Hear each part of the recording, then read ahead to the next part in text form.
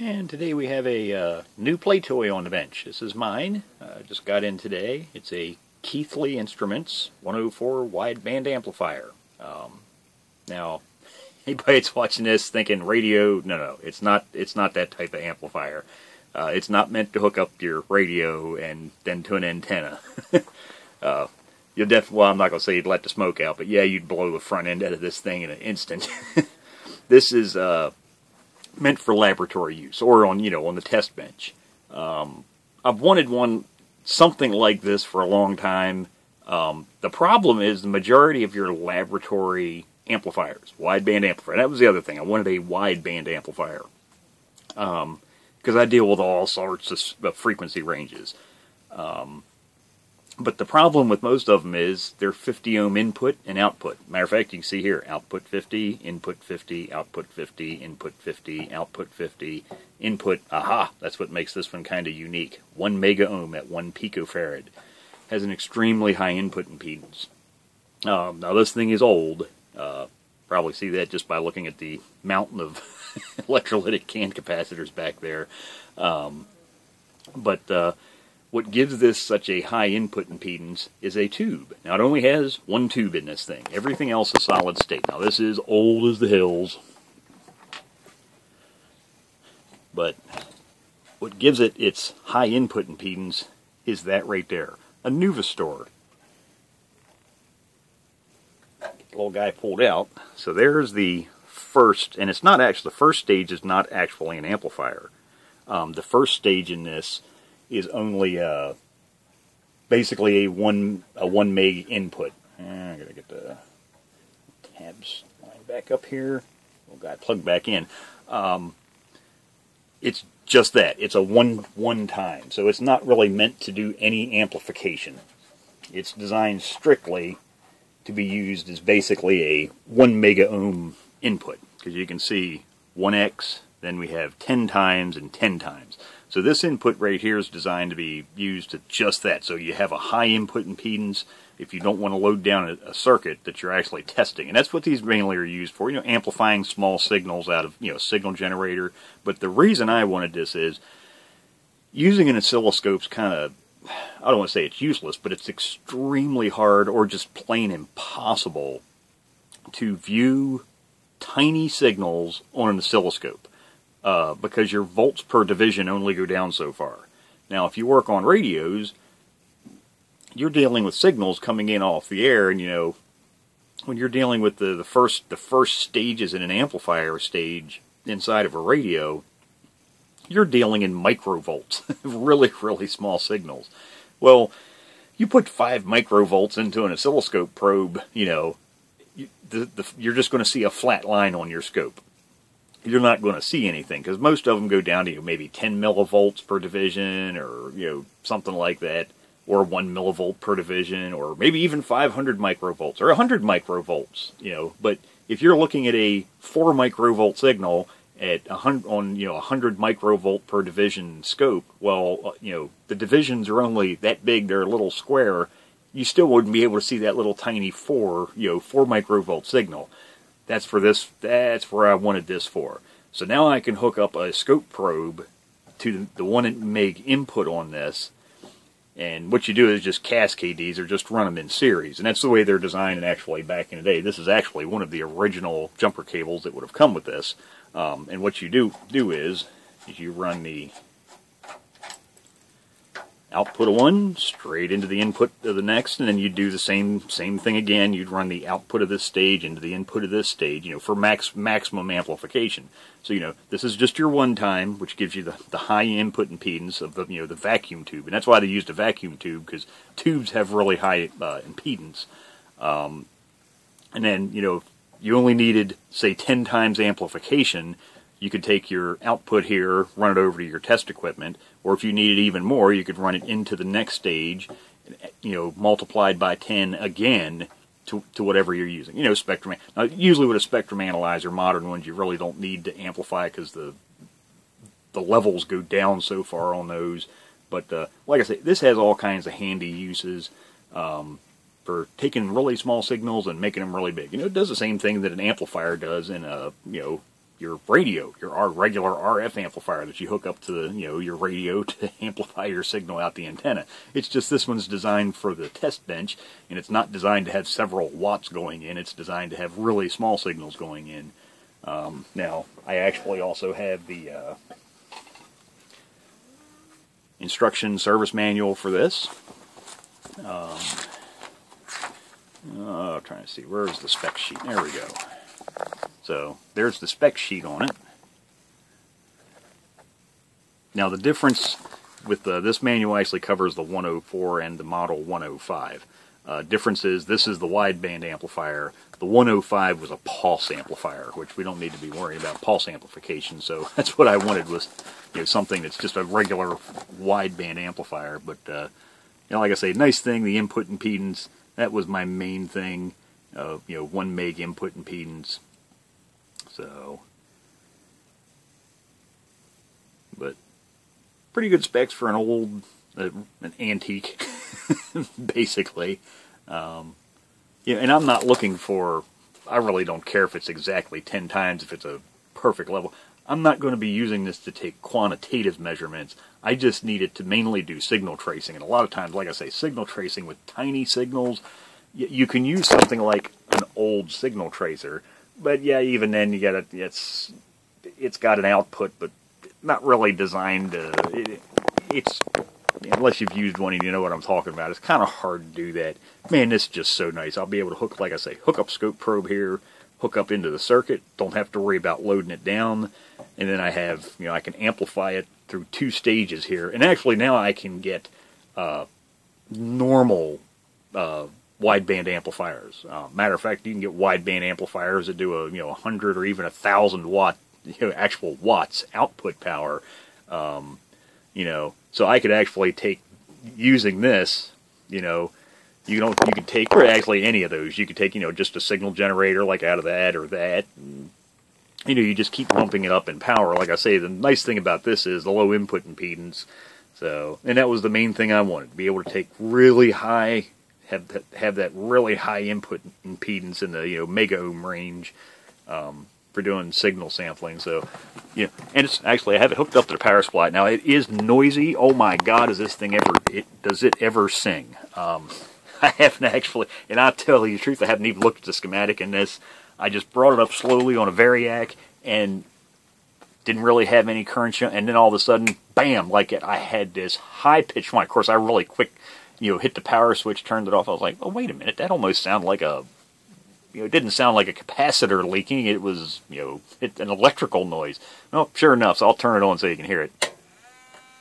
It even sounds like it kind of winds up. And it just does that. It just steadily sits there and hums along at that. And it's somewhere, I don't think it's the cap. It might be this voltage regulator transistor down here. It doesn't appear to be coming from this board, because the most effect I can get is actually touching stuff over here. Or if I flip it over, some of the other components on the underside. So it's in this area. I get the feeling it might be that transistor down there. Well, like I say, this thing's old school. This is a very early solid state unit that does use a vacuum tube. But, so, there's the transistor I was talking about down there. Yeah, I got lots of big can capacitors. And they're not really, nowadays, because, shoot, this thing's, 150 microfarads at 80 volts. Wow, that is a gigantic capacitor for 180 microfarads, or 150 microfarads at only 80 volts. This one here is 500 at 35 volts. This is a dual section, 500 microfarads at 35 volts. Same thing for this one. So yeah, they're low voltage caps. There's going to be one high voltage cap in here somewhere, or slightly higher voltage. I can see that one's, that's a 80 volt. But there's going to be a slightly higher voltage one in here somewhere, because remember, we do have one vacuum tube in here. But there you go, there's just a preview. Now I'm going to completely restore this. I already just did a really quick vacuuming out of it, because man, it was the dirt and dust in here. Because here's what both the top and bottom covers look like. So yeah, lots of vent holes for dust to get in.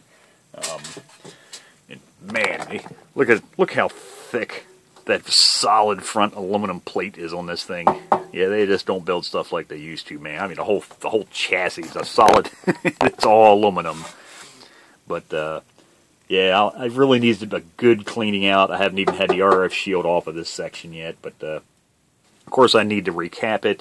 Most all of these I can go with modern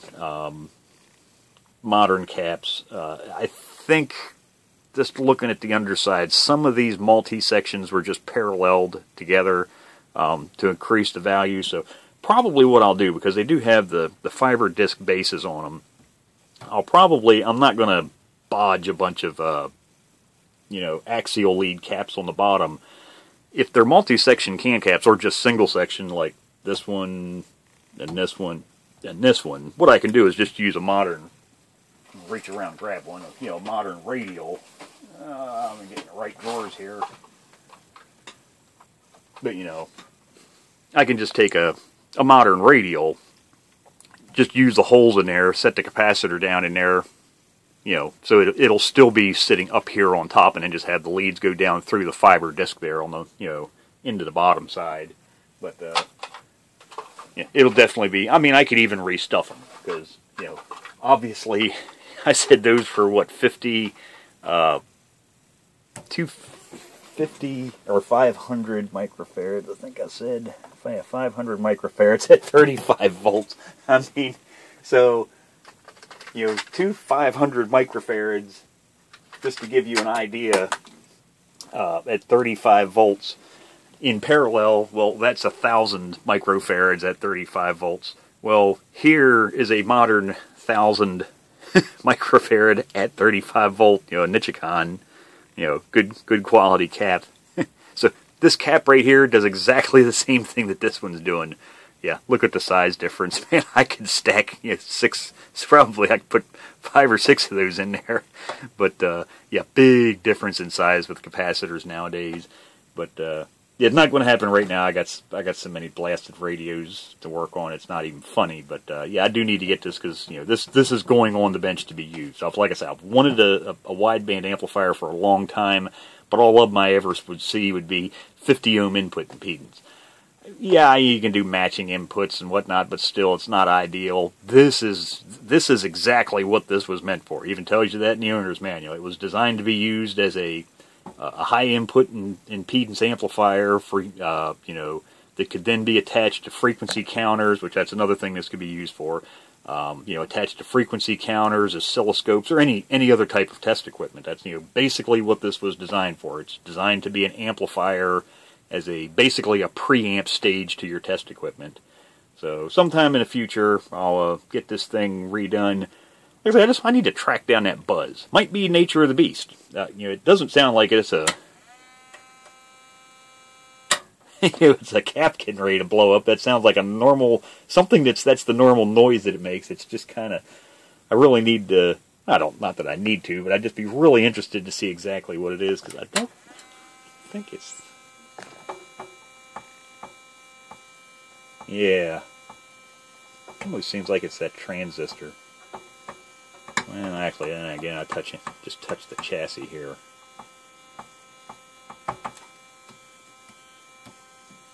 Yeah, really strange. It's just curiosity is going to kill me. I got to figure out what the hell that noise is. But there you go. There's just a preview of a Keithley Instruments 104 wideband amplifier. Thing I forgot to point out with this was, and man, so easy to service. If you ever accidentally overdrive a stage and blow out a transistor or something, of course, this little tiny vacuum tube, move the camera here, this little tiny vacuum tube, of course, is in a socket, but all of the transistors in this are in sockets too, so if you would happen to burn out one, or you just need to test them, they're all in sockets. I mean, God, how easy does it get? Why can't they make stuff this easy to work on nowadays? I mean, you could literally test every single transistor in this in a minute flat. Just take your little transistor tester, unplug it, plug it in, test it, take it out, plug it back in, and just go through the stages. And something that I noted was there was a freebie included, a brand new one there. So, you know, it even has a spare taped to the underside here. But yep, like I say, that's really nice. It's just a matter of just unplug, plug it in, and go. Now the only thing I got to do is what the hell are these things? What do we got? That's an oddball number. SM492. I don't know if I've ever even seen one of those. I'll have to check and see if I have any of those in inventory. If not, I'm going to have to track some down or figure out what a good substitute is. I mean, I have one, so no worries. And I did actually test this. It does work. Every stage works. This has, you know, 1 times in and out, and both of these do about 10 times. Yeah, I'm one of those. I always like to have spares of everything. So, you know, if this has 1, 2, 3, 4, 5, 6, 7, 8, if it has 8, that means I should have at least 32 on hand. I'm an overkill person. I mean, even down here, even this is in a socket. You have to take the 2 bolts out, of course, but it's in a. You can see here, it's in a push-in socket. So all those transistors are socketed. Now everything on this board, on the other hand, as you saw, all the ones, you know, sticking on the top side, they're all you know, soldered in, but those are not the ones that are normally, you know, you'd accidentally damage. The ones that you're going to be accidentally damaging, you know, if it ever happens because of overdriving an input or something, it's going to be these here. So it's just really nice to see they're so easy to change. So there you go. I just thought I'd point that out, the ease of service